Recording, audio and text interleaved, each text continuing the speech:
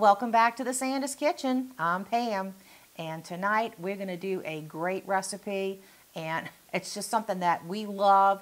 It's making homemade pizza.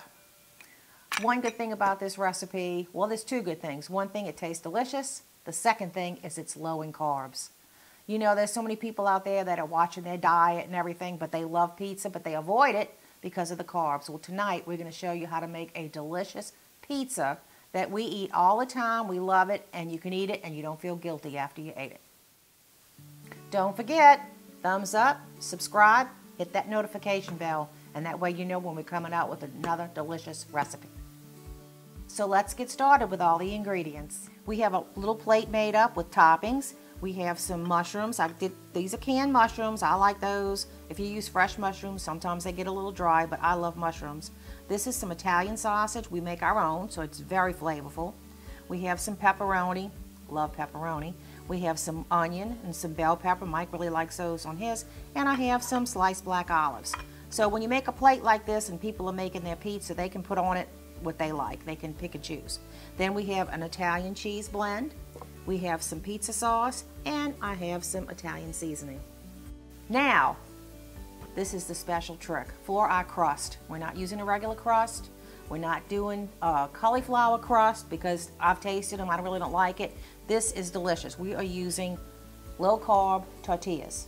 Okay? Now, this is the brand that I use. I know there's a bunch out there, but on the back it says for each tortilla there's 19 grams of carbs, but 15 fiber. So when you subtract that, you come out, each one is only 4 grams of carbs. Now, each pizza is going to take 2. That's what forms your crust.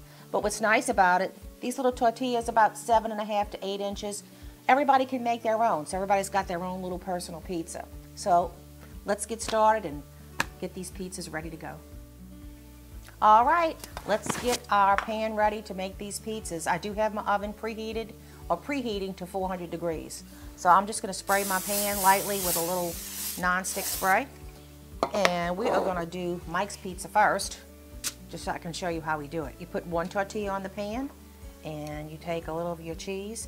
Now what you're going to do is put a layer of cheese, and then you're going to put another tortilla on the top. So each pizza has 2 tortillas, but that gives you a nice base, that you have a nice little crust. One would be too thin. So you just put a little bit like that, and you're going to put another tortilla on the top. And there's your base for your pizza. Now we're going to use a little pizza sauce. Put enough on there so that your ingredients can stick to it. This is going to be very tasty. And then after I put the sauce on, I'm going to put just a little Italian seasoning. This does have a little seasoning in it, but I like the little extra flavor. So we put that on there. All right. That's good for that. And a little Italian seasoning sprinkled on top. Then we're going to go with some pepperonis. Who doesn't like pepperoni? We love our pepperoni. You know what? I think I'm going to put a little cheese on first. Just a little bit. And then we'll put our pepperoni on top. Because we're going to put cheese on the top of the thing when we're ready. So put some pepperonis on here. And we love our Italian sausage. That's going to give it a great flavor. But I think pepperoni, ever since I was a child, is one of my favorite things. All right. That's good for pepperonis. And we're going to put some Italian sausage. This tastes so good. We make this here, and it's got a delicious flavor. We put fennel and anise in it, and it's got a delicious Italian flavor. And it's delicious on a pizza.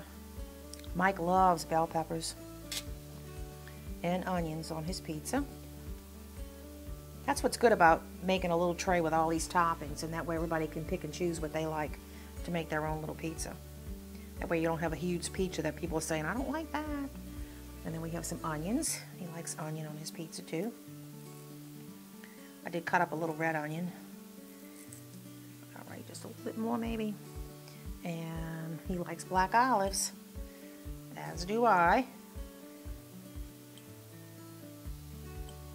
And you can put as many as you want. It's going to be good.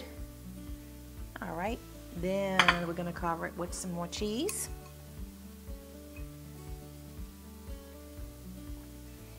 Now, this pizza is going to be ready to go into the oven.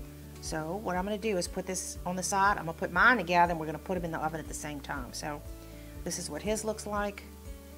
Looks great. And I'll be back in a minute after I assemble mine. Well, I have my two little pizzas ready to go. I've got Mike's, I've got mine. We have my oven preheated to 400 degrees. Depending on how your oven is, everybody's is different, from 8 to 10 minutes. So we're going to check it at 8 minutes just to make sure that our pizzas are done. That's how we like it. So I'll see you in 8 minutes. Oh, look at this. Our little pizzas are ready.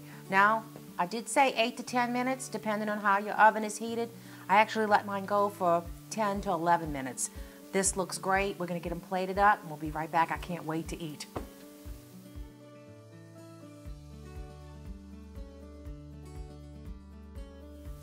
Can't wait to eat this. It smells so awesome. I can't wait. I can't wait. So Mike's got his, I've got mine.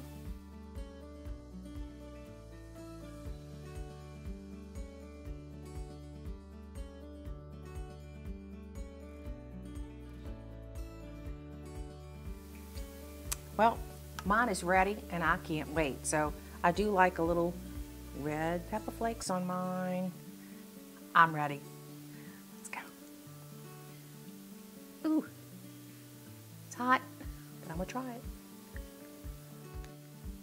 Well, the pizzas came out absolutely delicious. Can't wait to eat them. We're hungry. But like I said, it's low carb. You try it. If you do anything different, let us know in the comments. Any changes that you made, you know, anything. Everybody can always improve, right? So anyway, this is a great recipe. As we said before, individual pizzas for your family. Put whatever you want on them, but the low carb thing is where it's at. And these are delicious. You're gonna love them. Don't forget, give us a thumbs up, subscribe, hit that notification bell, and as we always say, have a great week and God bless you.